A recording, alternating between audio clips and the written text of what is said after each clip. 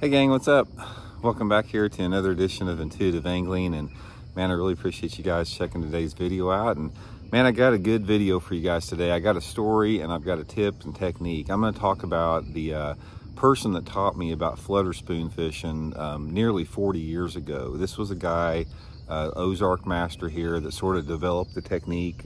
Some of you guys, the old timers, may know who he is, but this is a really interesting story, and I had a chance to learn how to fish a flutter spoon before about anyone else in the country did, because this guy developed the technique many years ago. So we'll get into that. Real quick guys, I want to remind you about our Father's Day sale on my Solar Bat RB2 series sunglasses. If you buy a pair before Father's Day, you get them at 30% off. You guys will absolutely love these things. These are the most awesome glasses made by Dr. Gary Nesty, that owns Solar Bat. He's an optometrist.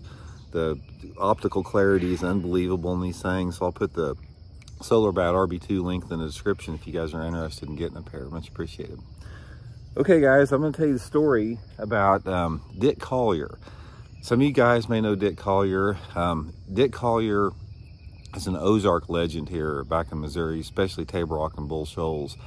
In fact, he was one of the first guys that developed the technique for fishing for suspended fish. Some of you old-time Bassmaster readers will have remembered they did an article, Bassmaster did an article on him back in the early 80s talking about his technique for fishing a jig and pig for suspended fish down here at Table Rock. And guys, when I first started fishing buddy tournaments back in the late 1970s and early 80s, Dick Collier and his partner, a guy named Jerry Cawthra, they won everything. They were like so far ahead of everybody else because they figured out how to catch deep suspended fish with a flutter spoon, which is what we're going to talk about today, and a jig. And it was just unbelievable. And anyway, I had a chance to become friends with Dick as the years went on. He was part owner in one of the boat dealerships here in Springfield, Missouri. So he sort of helped me, took me under his wing, and he took me out and he showed me how to fish a flutter spoon. Now this, you got to remember this was back in the late 70s and early 1980s. Nobody fished a flutter spoon. It's like you didn't, when you saw a spoon back then, you related it to like some dude up in Canada fishing for muskie or northern pike. The only spoons back there were like those red and white ones, you know, you used to see in the old ads. But anyway, Dick had figured out the silver flutter spoon deal, and he took me down and showed me, and I'm going to share you guys a couple techniques.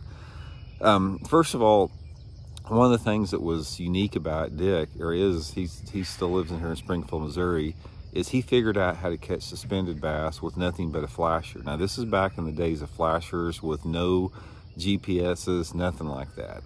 And he took me down to Table Rock. I'll never forget the first time he took me down at Table Rock was about 1981, 1982. And one second guys, I've got a car pulling in the driveway. I'll be right back. See. Sorry about that guys, had a car coming down the driveway. Had to go check it out there. So anyway, let's get back into Dick's story. So Dick took me down to Table Rock Lake, and he's gonna show me how to fish this flutter spoon, which I'd never heard about. You know, this is something that people use jigging spoons, but they didn't use flutter spoons. So we got out there along a main lake bluff. Now this was a channel swing bluff on the main lake in Table Rock. He got his boat like in 50 to 60 foot of water, and he took his flutter spoon, and it wasn't the flutter spoons like you see today. This is the more modern day, larger one. It was the sort of a compact diamond 3/4 ounce little flutter spoon like that. And we got there, and he'd make a long cast parallel to that bluff in like 40 to 60 foot of water. And he said, now what we're going to do is we're going to figure out the depth of the fish. So for about the first 10 or 15 minutes, we're working down this bluff, and he'd cast out there and he'd count to 5, and then he started popping it like that, popping it, just letting it go down, popping it like that, trying to keep it in that zone where, you know, counting to 5, the bait was probably, I don't know, 10 foot down or so. Did that for 15 or 20 minutes. So then after that, he went to 15. Threw it out there, you know, counted to 15. Same thing, he started working it back, and we're working down the bluff here.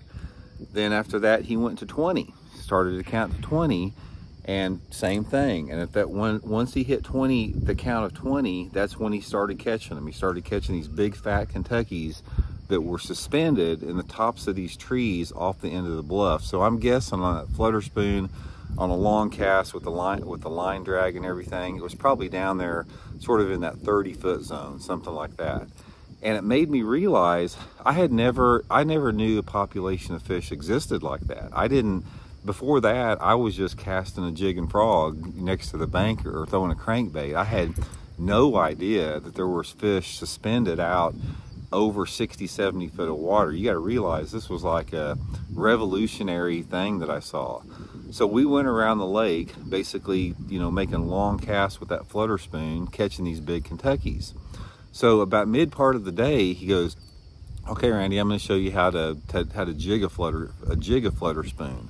So what he did is that we got to this one bluff end, the end of a bluff, where these fish were, we were catching them casting the flutter spoon down there, and we got vertical. We got on the bluff end and we took the flutter spoon and dropped it straight down, and he'd start jigging it like a jigging spoon. But he said the key on this thing was not to use a swivel. He just put it right on the O-ring, and he'd jerk it up like that, and then he'd just hold it like that. And he jerked it up for probably 15 or 20 times, and then he would hold it.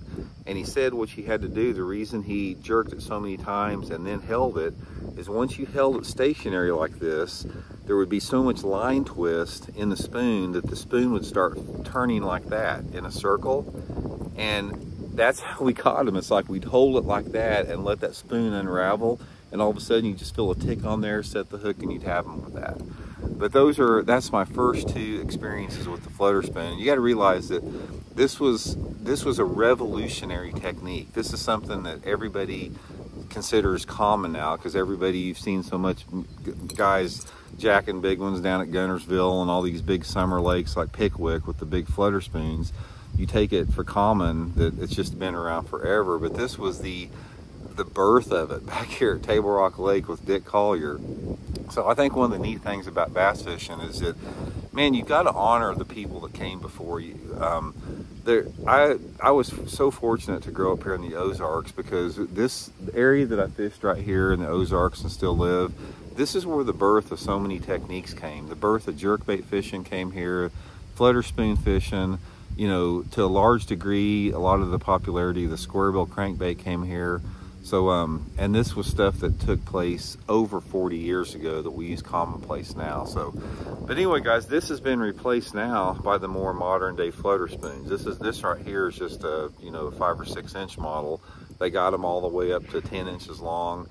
This is a summertime technique. As far as if you're wanting to learn the more modern day aspects of it, this is something that works right now. Now, as far as the big flutter spoons, guys, I haven't, you see these guys throwing these big giant ones, like 9 and 10 inch ones. I simply just haven't done that good on them, but I have caught quite a few fish on the 5 and 6 inch model like this. Fairly slow fall.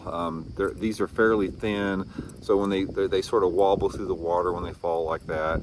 But it's sort of the same thing, that all the fish that I catch on the modern flutter spoon is a throwback to what Dick Collier taught me years ago, and the fact that you're throwing that thing out there and just popping it back like that all the way out there. The flutter spoon, don't be intimidated by it. For some reason, I think a lot of people, when they think about a spoon, they think, well, man, that's a hard bait to fish. I don't know where to fish it. I don't know how to fish it. I haven't caught many fish on it. Not many guys have caught fish on flutter spoons, guys. You hear a lot about them, but in reality, the average bass angler has not caught many bass on the flutter spoon. So what I want to tell you about it is, don't be intimidated by the fact that you may not have done very good on it, because it's an easy lure to fish. It's an easy bait to fish. It's easy to find fish. I'll give you guys 2 tips as far as how to do it, depending upon the lake that you're in.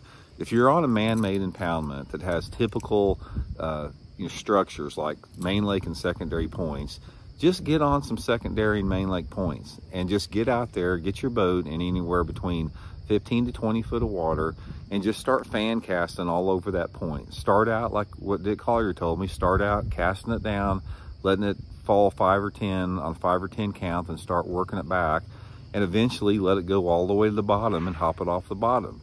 You're going to locate the fish eventually with that. The fish live on points in the summertime. Flutter spoon is going to get a reaction strike out of them. And if you fish ledge lakes, like some of the TVA lakes, or some of the lakes that have more the lowland impoundments, that don't have the typical man-made reservoirs, just get out there on those ledges and creek channel intersections. Find a topographical map, get your GPS mapping, find places where little creek channels intersect the main river out there, and do the same thing. Cast that flutter spoon up on top of the flatter part of the ledge and just hop it down that ledge. It's real easy to do. If you can throw it out there, let it sink to the bottom or let it sink and just go like that, you can catch fish on the flutter spoon. Most of the time I'm going to be fishing at anywhere on 15 to 20 pound test Seagar and Vizex fluorocarbon line. I do like a fairly stiff rod. The rod I use is that Megabass Perfect Pitch. It's a 7 foot 2 inch, sort of a medium heavy. So you need a rod at least 7 foot, and you need a fairly stiff rod because these baits, depending upon the size of the spoon, can weigh, you know, a couple ounces like that. So anyway, guys, get you some flutter spoons. It's a great way to catch fish in the summertime. It's the best months, in my opinion, are June, July, and August. Right in the middle of it right now. So give it a try. It's just something else you can catch a fish on. So we'll talk later.